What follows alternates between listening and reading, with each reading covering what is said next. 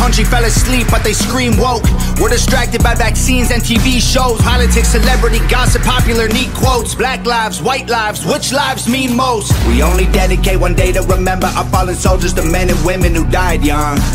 But if you come out the closet as Caitlyn Jenner, you're a hero and you get a whole Pride Month. The most dangerous pandemic's propaganda from these clowns. Only mask that's gonna save us is duct tape on their mouths. Don't speak.